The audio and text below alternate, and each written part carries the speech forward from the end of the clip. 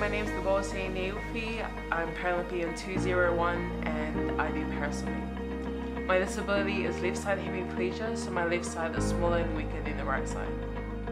I made my Paralympic debut in the 2016 Rio Paralympic Games.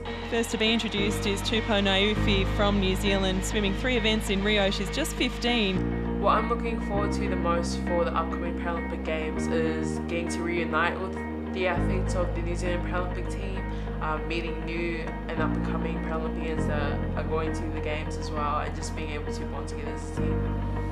Through my involvement in parasport, I'd like to inspire kids, especially kids with disability, and in the Polynesian community to be able to watch me and feel inspired to be able to go out and do parasport. Hello, my name is Sheldon Kemp. I'm part of the coaching team that supports our New Zealand Paralympic swim team. So I'm the coach of Tupou Neiufi. I've been coaching her from the age of 8. She's now 19, going on to 20.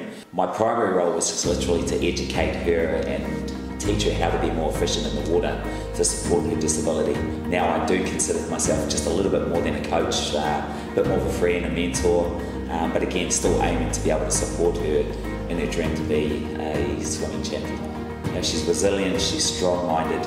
As much as she's very humbled with the opportunity she's been given, she's one that's really focused on making sure that she ticks all the boxes. And we look back into the role models that she's got within the team, having someone like Sophie and Cameron in and around them every day just strives for that excellence. Heading towards the Tokyo Paralympic Games, I'm just hoping to be able to do the best that I can to be the best version of myself once I get there.